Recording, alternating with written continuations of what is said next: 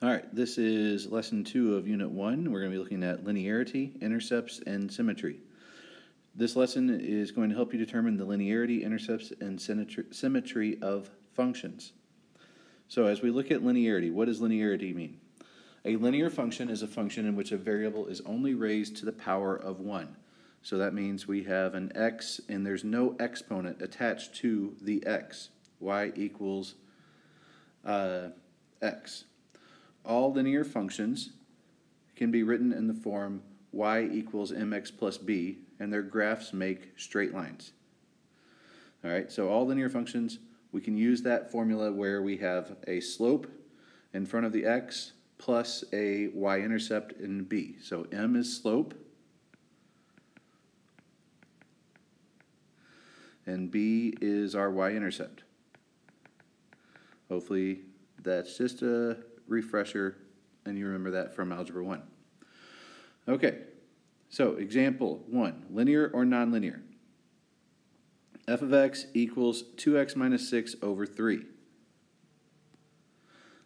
We can write that as f of x, we can change that to y. Y equals, we can distribute that over 3 to both the first and the second thing, so we can distribute that to 2/3 x, and then negative 6 over 3. Well, negative 6 over 3, well, we can rewrite that. Negative 6 over 3 is the same thing as negative 2. So that's the same thing as 2/3 x minus 2. And looky there, I've got a slope of 2/3, a y-intercept of negative 2. So this is linear. Now, letter B here, 4y equals 4 minus 3x cubed. Now notice I have an x cubed here.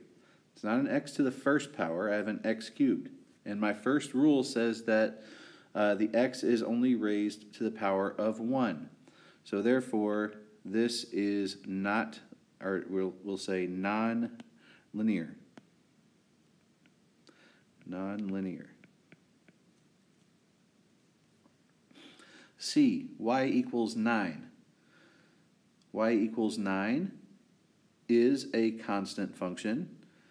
Y equals 9, it's the same thing as y equals 0 times x plus 9, right? 0, not ox, 0 times x plus 9. 0 times x, that just gets rid of the x, and then 9 is our y-intercept. So this is a constant line, horizontal line, but it is linear. All right. So let's look at intercepts. We have two different types of intercepts we're going to look at. We have an x-intercept and we have a y-intercept. Sorry about that, they're testing the bells out. X-intercept, the x-coordinate of a point where the graph crosses the x-axis and the y is 0. So y is 0. The y-intercept is the y-coordinate of a point where the graph crosses the y-axis. So the x would be 0. And these are always going to be written as points in the coordinate pair x, comma, y. So we're going to find the x and y-intercepts of the following functions algebraically. Now the easiest way to do that is to plug 0 in for each one independently. So we'll have two different cases. One where we're looking for the x-intercept, so we make y be 0. So 2 times 0 minus 3x equals 6. And then we'll do another case where we make the x be 0. So that'd be 2y minus 3 times 0 equals 6. So we're going to treat these completely separate. They don't interact. All right, 2 times 0 is 0, so that leaves us with just negative 3x equals 6. And then we just divide both sides by negative 3.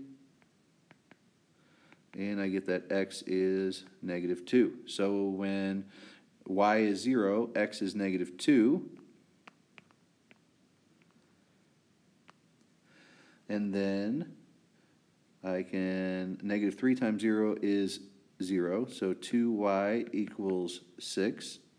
Divide both sides by 2, and we get that y is 3. So this y-intercept is at the point 0, 3. So just plug 0 in for both of those. So this is our x-intercept,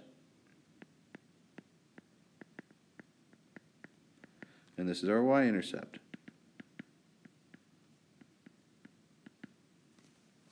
Again, to find the x-intercept, you plug 0 in for y. To find the y-intercept, you plug 0 in for x. So it's like the opposite.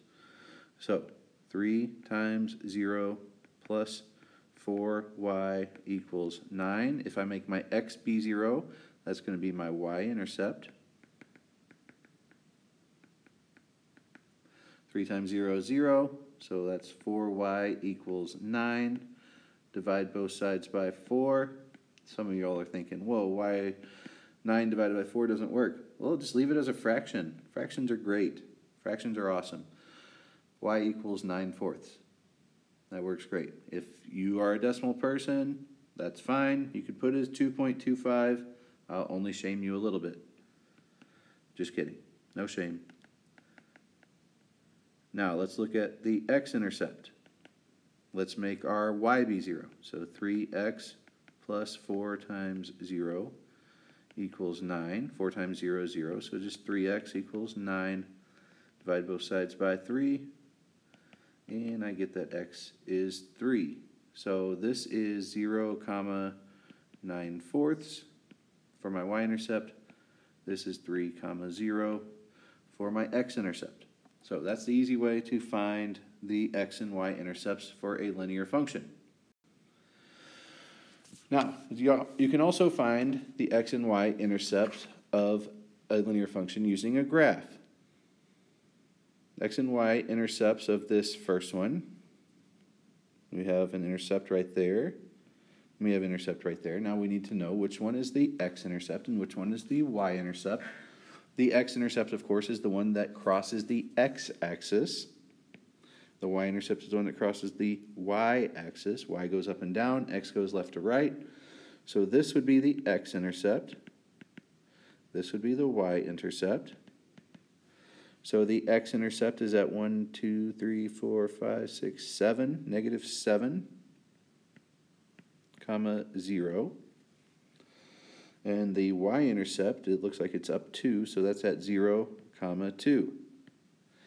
Now, this, you can tell, is a straight line all the way across, so this is linear. Now let's move on to B. B has a couple of x-intercepts. Here's the deal, though. A function will never, ever, ever have more than one y-intercept. If it is a function, it will always have only one y-intercept. So here are some intercepts. We've got one there. We've got one, sorry, that was at negative 3, 0. We've got one at 0, negative 2.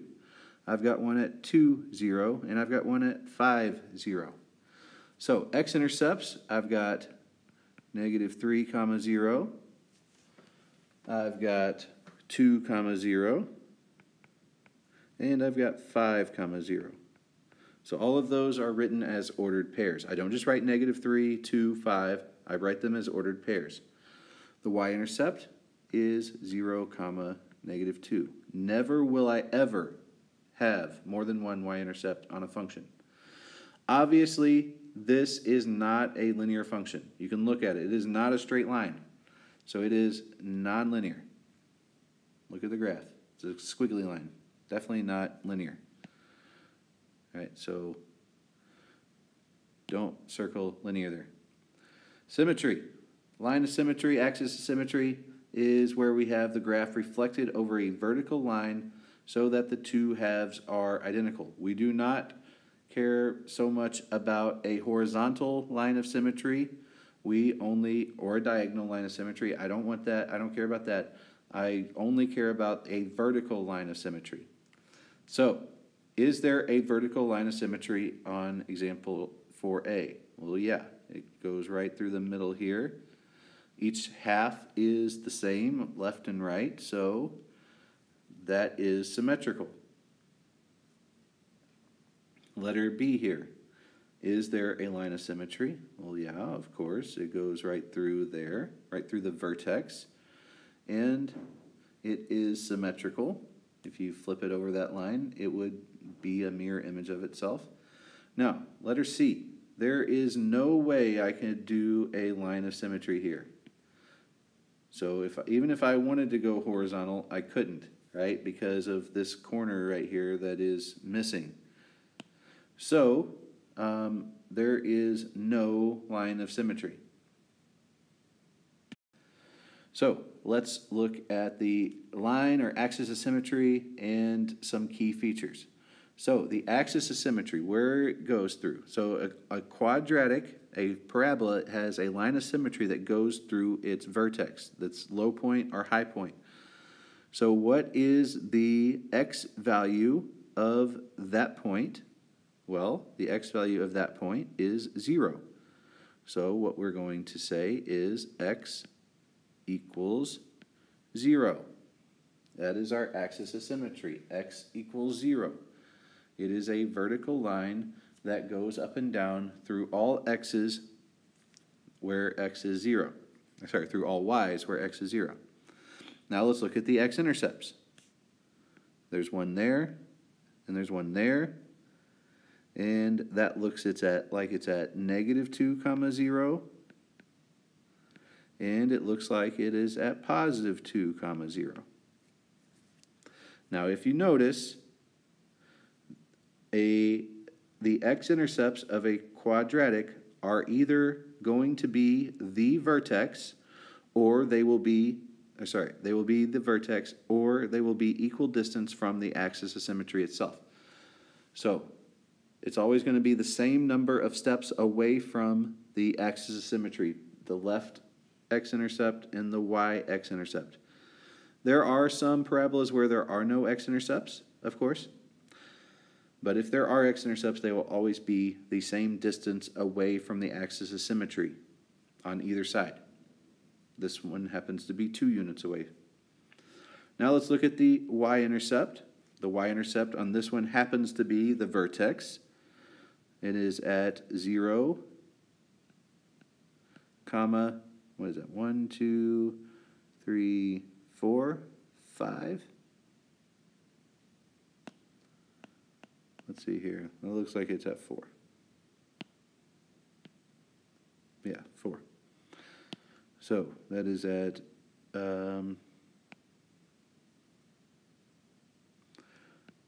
0, 4. Now, is this a function? Yeah, it passes the vertical line test, so it's a function. The domain, well, it's a quadratic, so we're just going to assume the domain is negative infinity to positive infinity. The range, well, the range is always going to be defined by the vertex of a quadratic. This vertex is at negative 4. I don't know why I didn't put that negative up there with the y-intercept earlier. The range starts at negative 4, and it is defined there, so it is included, so we'll use a bracket, and it goes up to positive infinity. All right, let's look at this next one. Axis of symmetry goes through the vertex, so it goes through that turnaround point, so it is at negative 2. X equals negative 2.